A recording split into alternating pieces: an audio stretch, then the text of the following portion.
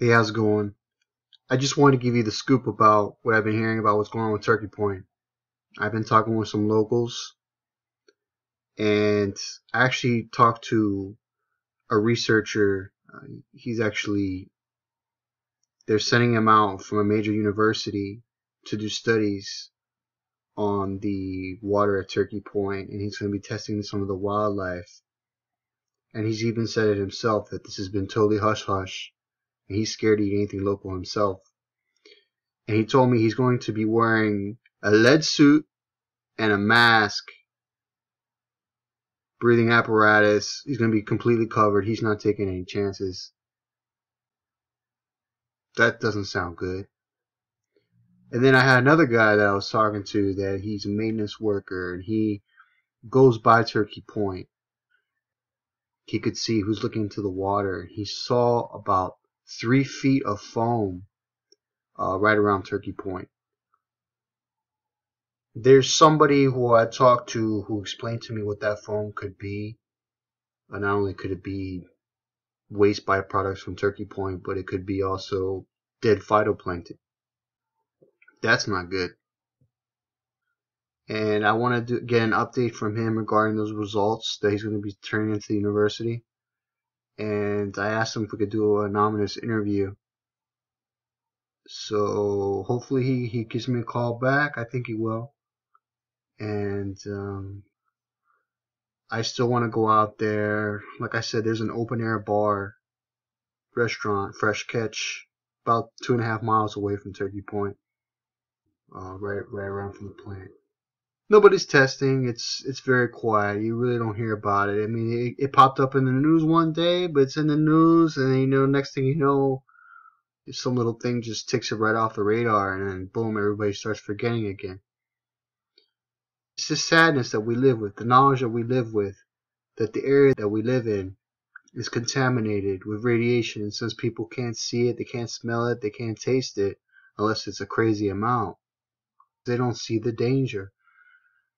It's really hard to get people to realize, to see the danger without them actually seeing it, witnessing it, feeling it.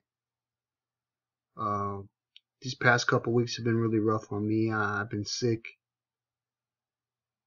I had to even go to the doctor. I hate going to doctors, but I had to. So they put me on meds and they said my immune system was really down. And I'm feeling better, thank God. But it was, I couldn't even sleep. For days I wouldn't sleep. And just like huge pains on my right side. So I called out of work for about a week and a half. Surprised I'm still even having a job. But at this point, if I lose my job, it's not such a bad thing because I can start planning, maybe getting out of here because there's no future here. There's no future in Miami. What future is there? A future filled with radiation.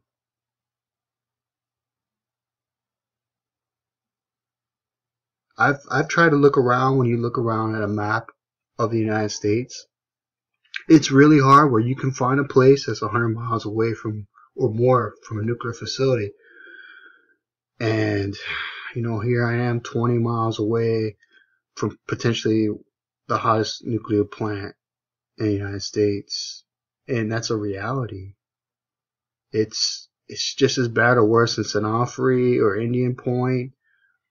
I mean, when you've actually had scientists come out and say 212 times above normal tritium limits, and we all know tritium is a tracer, so when there's tritium out there, there's much more than just tritium.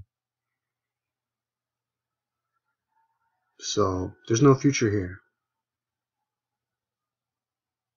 There's no future with nuclear. The only future is mutation. Mutation, pain, suffering. And it's always going to be blamed on something else. Because they can always mimic a radiation exposure with another sickness. I mean, I can't prove the reason why I got sick, my immune system was down, was Turkey Point, but I feel it. My instinct tells me that was a big reason why. My boss is sick, bronchitis, everybody's got bronchitis, coughing, sneezing. Girlfriend's been coughing for 2 months. Baby coughing.